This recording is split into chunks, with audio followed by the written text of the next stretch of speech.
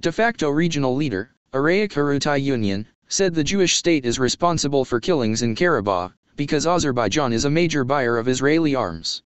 In a speech last week, Arayik Harutyunyan, the Armenian leader of the disputed Nagorno-Karabakh region, said Israel is responsible for the genocide in Karabakh.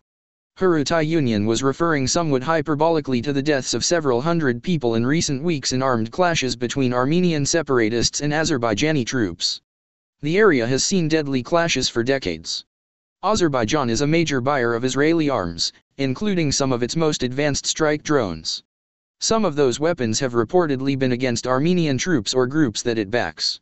Israeli officials have said they have no knowledge of or involvement in how Azerbaijan uses the weapons it buys. But Harutyunyan dismissed such claims during a press conference on October 11. These statements are a mockery. Of course they know and continue to supply weapons anyway.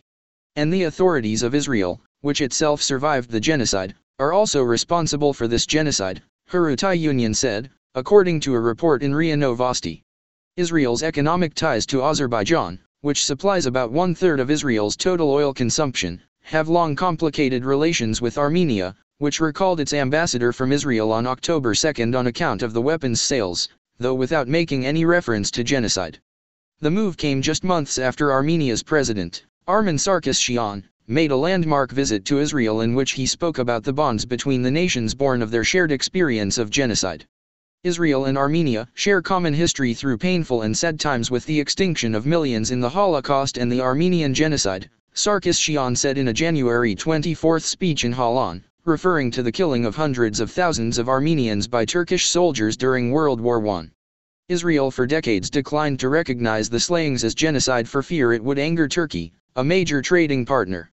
In 2015, on the 100th anniversary of the event, Israeli President Reuven Rivlin described it merely as mass killings.